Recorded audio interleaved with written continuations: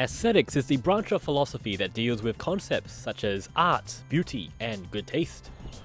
Everyday aesthetics is a subfield of aesthetics that deals with these aesthetic questions as applied to everyday objects. The question I have for you today is, are everyday objects beautiful?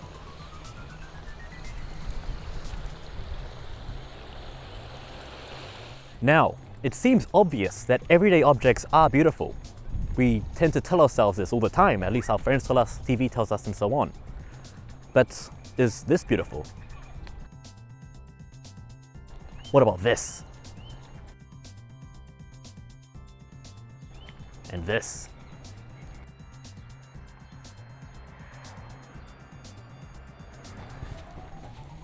Confused yet? What makes these objects beautiful rather than pretty or nice, or in the case of trash, just gross? That's one of the questions that we're dealing with today.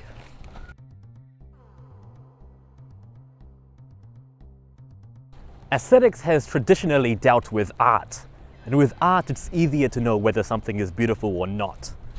On the other hand, when it comes to everyday objects, we have to ask ourselves, what is beauty?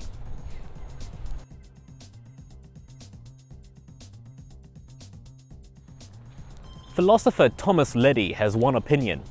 He believes that beauty exists on a continuum. On one side, we have the pretty. On the other side, we have the sublime. Beauty falls in the middle. And he says three things. He says, number one, the beautiful objects are more difficult to appreciate than the pretty objects. Whereas people might need special training to appreciate beautiful objects, we don't need special training to appreciate pretty objects.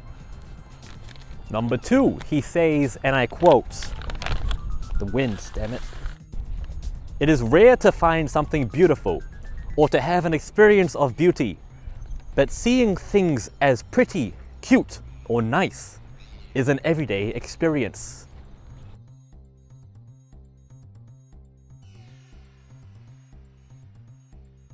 Because of this, he says number three, pretty objects are pervasive.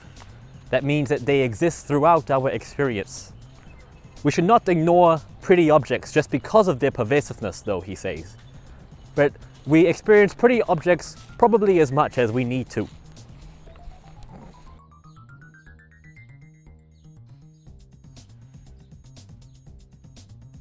So that's Thomas Leddy's view.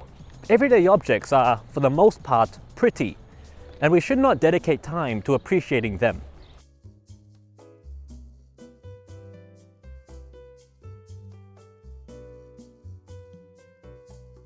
Now, I find a couple of problems with Leddy's picture of the world. For me, the first problem is, just because something is more difficult does not mean it's more worthy of appreciation. For example, walking and talking with a close friend of mine is not a particularly difficult task, but it is quite meaningful and worthy of appreciation. On the other hand, shoveling dirt and laying down a gravel path is quite difficult work, but by no means necessarily meaningful. The second problem I have is that the continuum itself doesn't seem to make any sense. For example, if something becomes very pretty, does it become beautiful? Or if something starts being less beautiful, does it become pretty? What exactly is this continuum supposed to signify? Let me use an example that Leddy himself uses. He talks about a host on the TV show Antiques Roadshow. They see what I think was an 18th century porcelain vase.